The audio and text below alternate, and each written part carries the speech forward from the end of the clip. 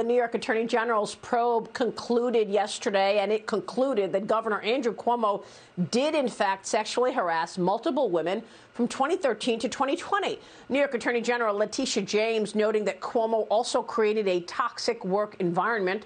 A growing number of politicians, including President Biden, are now calling on Andrew Cuomo to resign from the governorship. Joining me right now is the attorney for two of Governor Cuomo's accusers, a partner at Cuti Hecker Wang LLP. Mariann Wang is with us.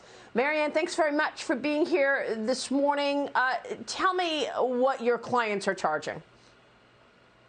Thank you very much for having me. My two clients, Alyssa McGrath and Virginia Limiatis, were subjected to really humiliating and debasing conduct by Governor Cuomo, which the AG's report found was really quite pervasive. 11 women came forward courageously and shared their stories of his, it wasn't simply gentlemanly or, old man conduct. It was really debasing and humiliating. He grabbed women's buttocks, he grabbed breasts, he made comments all the time. Alyssa McGrath, who still works in that office, was subjected to, having him look down her shirt, making all sorts of very deeply personal comments and questions about her personal life that she did not invite and didn't want to participate in.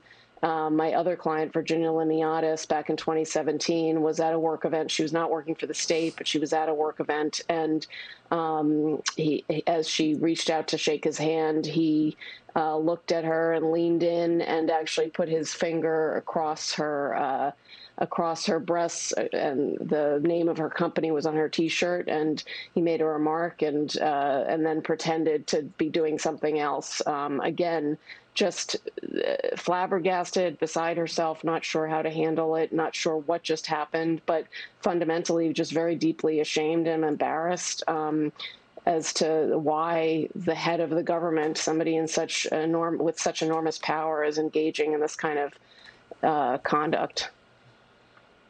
That's just extraordinary. What everything you just said is so upsetting. Look, we know that Governor Cuomo is pushing back. He actually released a video last night after the report came out. Let's take a look and give him his voice here and get your reaction. Watch this. I've been making the same gesture in public all my life. I actually learned it from my mother and from my father. It is meant to convey warmth, nothing more. Indeed, there are hundreds, if not thousands, of photos of me using the exact same gesture.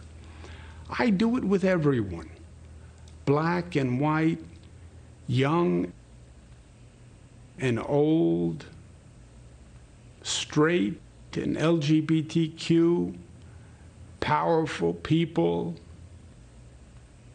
friends, strangers, people who I meet on the street. What do you think about his answer to this, Mariann? I think it's insulting. It's insulting to the women who worked with and for him, and it's insulting to New Yorkers.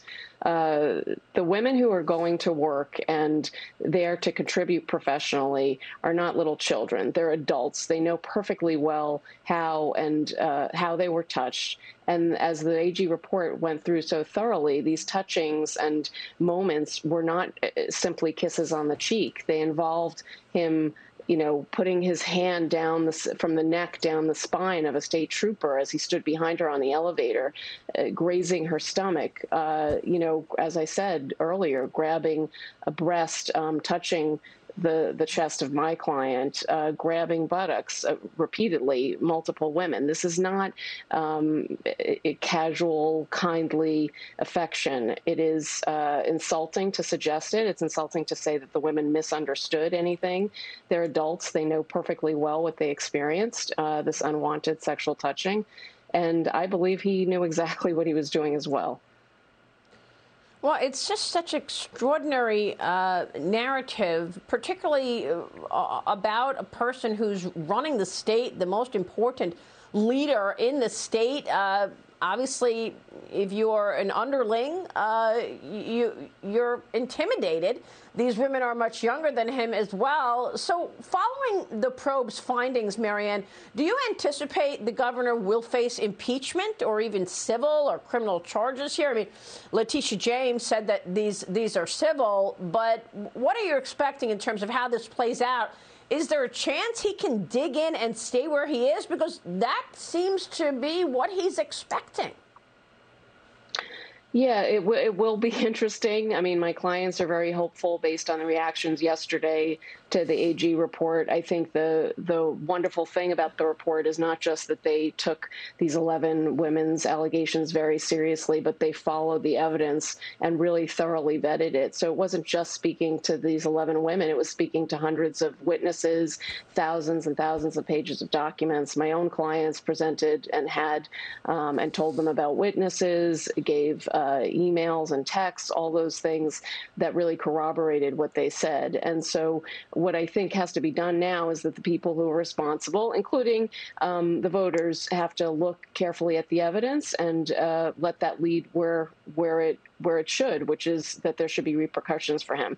Whether it's criminal, civil, or impeachment remains a little bit unseen, although yesterday the Assembly Speaker also said that impeachment proceedings will proceed quite quickly. So I believe that it appears at this point that will be on the horizon.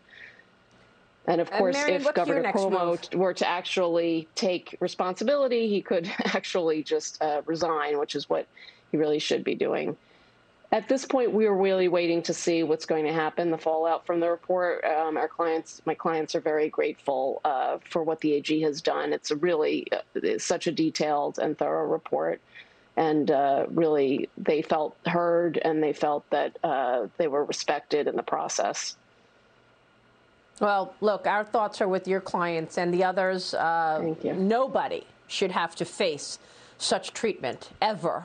Mariann Wang, thanks very much for being here and sharing this with us. We will continue to keep a spotlight on it, of course.